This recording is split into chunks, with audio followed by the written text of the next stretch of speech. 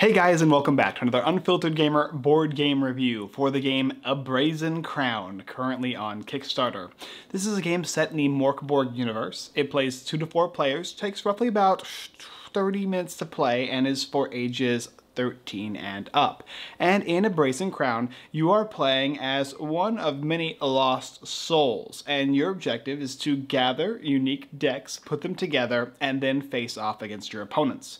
You're trying to reduce their HP to 0, or make them take the Brazen Crown and get to 7 points, or if you can empty your opponent's deck and then when they draw a card there's no cards, you win the game.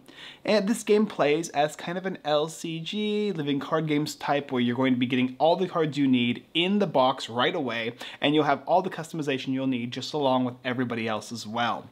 Choosing your soul and your decks, drawing 5 cards, and beginning play, placing down certain types of monsters and trap cards, playing spells from your hand and equipping your monsters, as well as unique tokens in the game that you'll be acquiring as you place down characters. This game might seem very familiar because it does have some similarities to games like Yu-Gi-Oh! And Hearthstone, Magic the Gathering, and others, but it's its own unique little twist as well, so familiarity with a lot of differences. So let's go ahead and get into the game. Brazen Crown. We'll talk about it and how it is played and set up, and of course what I think about it. Setting up the game, A Brazen Crown, is quite simple. The first thing you will do is pick a lost soul, and then you are going to pick 2 class decks of 25 cards based on that lost soul. So if you have a sword and a wand for your specific classes on your lost soul, you'll get a sword and a wand deck, and you'll shuffle those together. Then you'll also pick a forbidden deck. This is a deck that is outside of your class structure, in which case you'll be drawing from those cards sometimes during the game. You're also going to go ahead and have the last player gather the crown, as well as draw a card and add the misery of the Brazen Crown to 1. Then everybody's also going to get a scapegoat card. This is a card they set aside and they'll be able to use at the end of every single round. You're going to get 3 coins that you're going to get starting face down, and every round you'll increase them. So the first round you're going to have 1 coin, the second you'll get 2, and the third round you'll keep 3, and then for the rest of the game you'll have 3 coins, similar to Hearthstone, and everybody's going to start with 20 HP. Pick 5 cards from your deck, and then the first player begins by drawing a card from their deck. A turn in Brazen Crown is simple. You'll draw a card, replenish coins based on the round number, play any cards you'd like, activate any abilities on any of your different types of monsters and other types of effects that you have on the field, and then you can declare attacks. Remember that when you place monsters down, their first turn, most of them cannot attack. You'll have to wait until the next turn.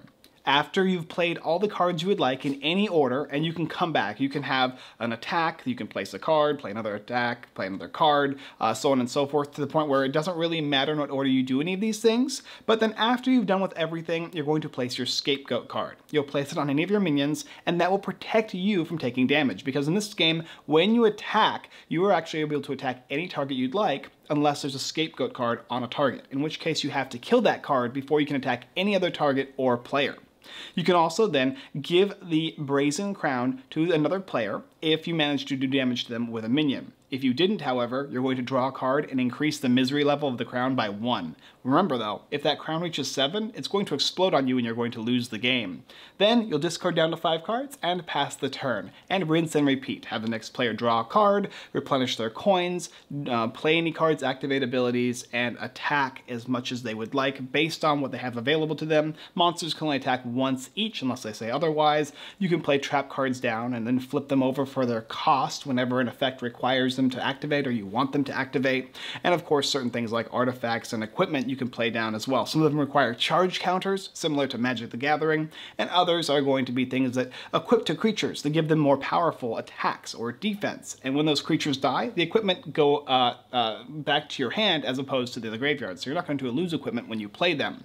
And then once again, playing down your scapegoat card, which will always remain with you regardless of whether it's on a monster or not, and keeping that monster protecting you from taking that damage. And then once again, checking to see do you have the Brazen Crown, did you do damage to your opponent, and whether or not it needs to increase or not, and then passing the turn by discarding down to 5. It's a pretty simple game, and it goes on from there. Let's discuss what I think about it. So A Brazen Crown takes place in the Morkborg universe, and for the first thing I've noticed with this game is what they said is you can basically add on and make your own things to this game. It's kind of like a living game that allows you to create more content with it if you would like, which is really cool. I don't know a whole lot about the Morkborg universe. From what I've gathered, it's kind of like a role-playing game system, which is pretty cool. But this is a card game. This is like a living card game. This functions kind of like Android, but with unique stylizations that remind me of things like Yu-Gi-Oh! And things like Hearthstone and Magic, and kind of they're all put together in unique little ways, but different as well. Like for instance, if you're a Hearthstone player, you'll know that you're going to start getting these little blips of energy that you can use every round. As you go up to, like, I believe round 8 or 9, you'll get more and more energy. So round 1 is 1, to round 2 is 2, 3, and then 4, and then 5. In this one though, it's just 3. You'll go 1, 2, 3, and then you just keep with 3 for the rest of the game. And most of the cards are cheap. I mean, you're not going to get cards that cost more than 3 for the most part. Sometimes you're going to be able to get more energy, but for the most part, the cards are just going to stick around that 3 energy benchmark. The Yu-Gi-Oh! Aspect is trap cards. You'll be putting cards face down. These cards are not paid for, and then you can flip them when they are needing to be activated, and you can pay the cost in order to activate the card when the card allows you to do so. There's Magic the Gathering aspects to it as well. You're going to have things like Frenzy, and I mean, I'm just basically, in Magic the Gathering terms, for most of you who've played these type of games, you're going to know, like, there's Trample, there's going to be the ability to haste your creature. Creatures are going to get certain 1/1 counters on them, so on and so forth, lifelink, etc. Basically, if you haven't played Magic, it's just keywords on creatures that are going to give those creatures special effects, like you gain life equal to the amount of damage they deal, or this creature kills another creature regardless of what happens to it, etc., etc. And that's very familiar in Magic terms. You can't attack with a creature in general when you play it. You have to wait till the next turn, thusly giving the second player an allotted amount of time to protect themselves from your attack. What makes this game unique, or very different in fact though, is that you're going to be getting a scapegoat card. And you're basically not forced to play it down if you don't want to. But the only thing with the scapegoat is it's basically like a taunter. It's a card that forces your opponent's minions to kill it before killing anything else. And in this game, you can hit multiple different targets with multiple different creatures. And if you want, and there's no scapegoat left on your opponent's side of the field, you can have all your monsters hit your opponent, thusly draining them to 0 and killing them if you have enough damage to do so.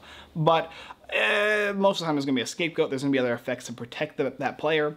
But yeah, the scapegoat effect is really unique. It's a card that's kind of like an enchantment that's for free to play on a creature every turn, and it always goes back to you, and you're always going to be able to play it, and it's like doesn't count towards your hand limit. It's kind of like your one wall of protection against your opponent. And it has unique little features as far as how the creatures function. The fact that you're going to be getting a lost soul, that has its unique benefit, kind of like a commander would in EDH, that also will let you gather a deck type and then another deck type and put them together. And so you can always choose different deck types even if you have the same lost soul. And you have a forbidden deck too. This is a unique deck that's kind of out of play that you'll be able to gather at certain points in time for certain currency that you might have to spend, or if you have a character ability that says that you can do so, and then you can use that as well.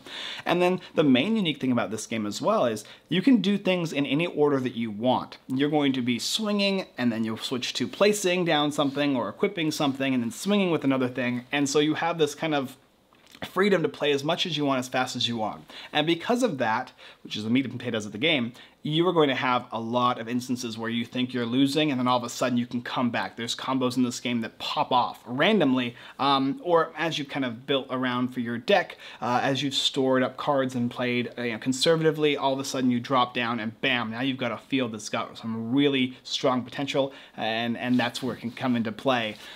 This game has a lot of unique combinations that focus on not just the Lost Soul and its power along with the decks you've chosen, but how the decks cooperate with each other. Each deck is going to change the playstyle of the other deck you put it with, and you're never out of the game. Even when you feel like all is lost, suddenly you can come back. The equipment, because they don't simply leave play, bam, they can be dropped down again. And some of them are free, and you can use those as well. But that might mean that the deck has less powerful creatures in it. And so they're all balanced very properly. When playing this game online, played with the designer and the artist, I believe, it was interesting because I thought I was losing, and I'm like, oh, I'm having trouble. I don't know how I'm going to come back. It's a snowball effect. It's like Magic. I don't think I can come back. Wait. Here I go. Bam, I popped off, I was able to come back, and then I started winning again, and all of a sudden it hit back on me. And so it has that like tug of war feel where you're losing the battle and then bam, you come back. And it all comes down to that last turn. And that's a really cool function for this type of a game.